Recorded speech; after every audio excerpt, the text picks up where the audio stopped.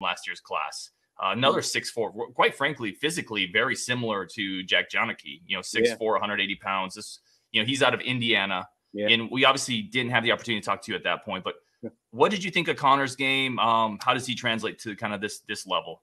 I loved his game. I watched him multiple times last year with Indiana Elite and the Adidas. Back to the Adidas, the Street Stripes we go. 6'4" sniper. I mean, his ability to knock down shots from the perimeter tends to overshadow other parts of his game. Just because that, if you're going to make me say what's the strongest part about his game, it's his ability to knock down shots. Like he's knocking down shots, but he's a scorer, right? So he's got great instincts. I feel like and the thing that gets overshadowed is his ability as a playmaker, whether it's for himself or his teammates. Like he gets to the rack.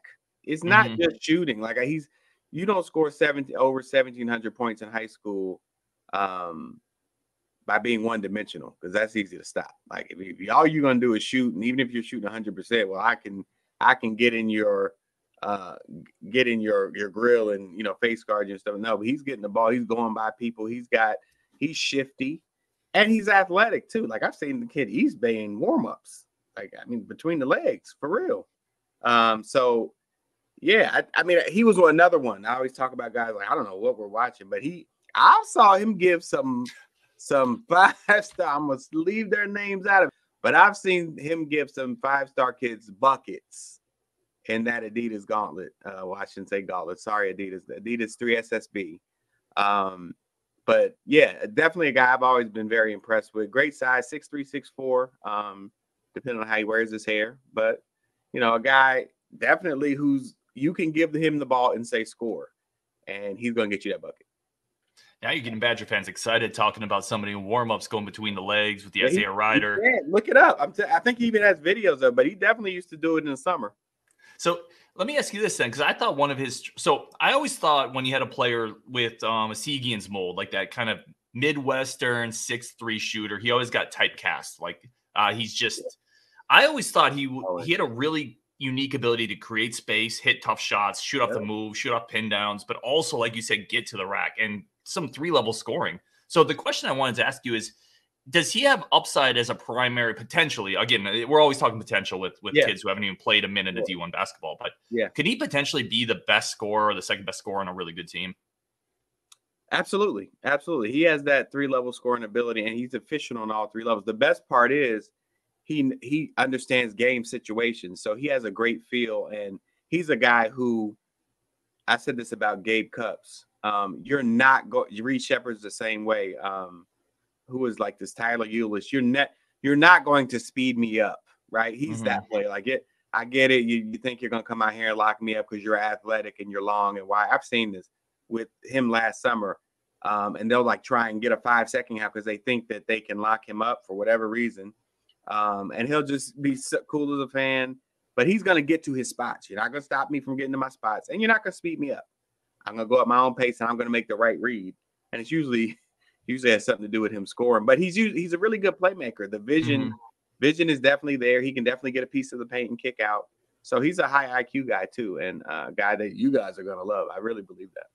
I wanted to tie it into, and last week we had you on the show. We talked about John Blackwell, Gus Yalden, and we talked about shooters with high IQ, right? Yeah. And I wanted to bring that back to Essegian because for the Badgers, really the last couple of years, there's been no shooting. Even Johnny Davis going to the NBA wasn't a great shooter from distance. It was Brad Davidson and a whole bunch of just really, really tough shot make. I mean, people who just weren't hitting shots. So it looks like they've attacked that with Yalden, Blackwell, Essegian.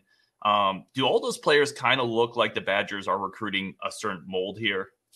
Yeah, well, it's clearly they want to add some firepower from that for the reasons you mentioned. And the reason you're going for a guy with a high IQ shooter, and it sounds like, well, yeah, you're going to go for a high, but they're not out there like that. So be clear that every shooter is not, all shooters are not created equal. So you got a lot of guys who are shooters and they're wired. They've always been told, you got the neon green light. When you're open, you let it fly. And that's how most of them are. Right there, I was a shooter, right? So you know that. Oh, if I have any space, I'm letting it fly. I don't care, right? Because I can knock down shots with a hand in my face. Well, he's different. Like he's the best kind of shooter because, 3-point shot is the ultimate equalizer in basketball, right? So you're always keeping the defense off. But they have to have an account for you at all times because of you're so dangerous from the perimeter. Well, if you're a high IQ guy, you know how to use that to your advantage. You know how to go in there and get a piece of the paint and then kick out to another shooter, right? For not a good shot, but a great shot. So you know how to go by and get a guy on your hip, dish out to a teammate, drop it off to the big man, or just finish through contact, and go to the line or get the and one. So he's a high IQ guy, which is completely different from just a shooter. Yeah, and the guy's probably going to fit in really good with you talking the Yaldens, the Blackwells. Obviously, Chucky Hepburn is on the team, another high IQ point guard.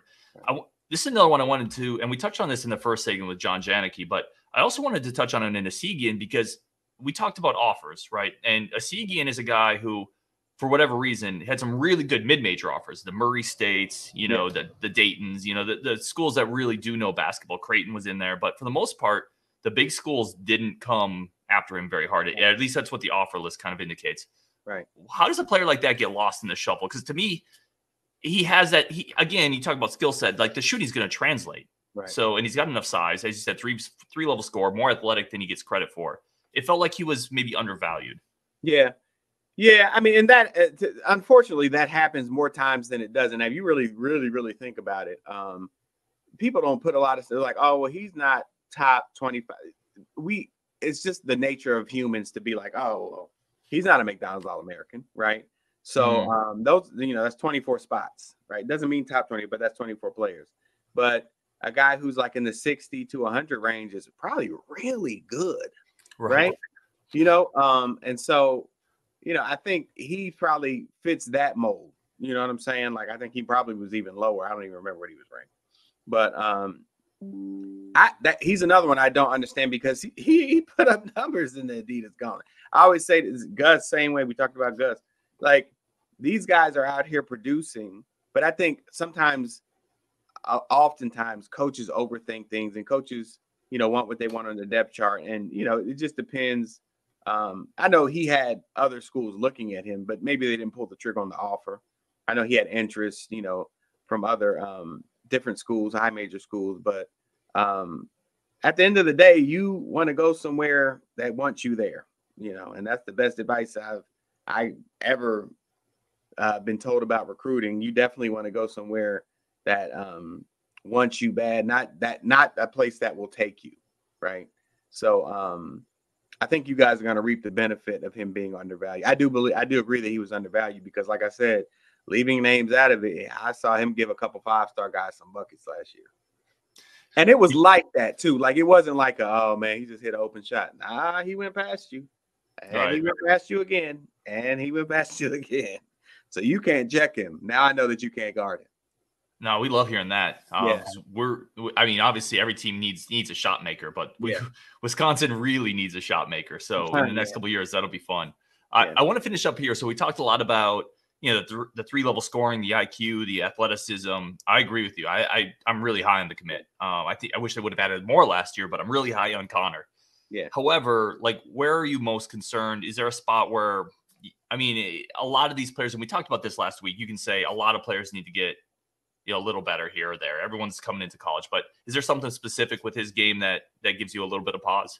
Well, he plays with an edge. The first thing that I'm thinking when you ask me that is strength. But I'm not the guy that says you need to bulk up and get in the gym 2 a days. No, I'm not like that because I always use Reggie Miller as the example. Or use Chet Holmgren as the example. These guys. Kevin Durant. Durant couldn't bench press the bar coming out of college. Guys are like malnutrition, but they're giving you 50, right? Right. But I've definitely seen him get bumped off a little bit, different times, and I've seen that be an issue before.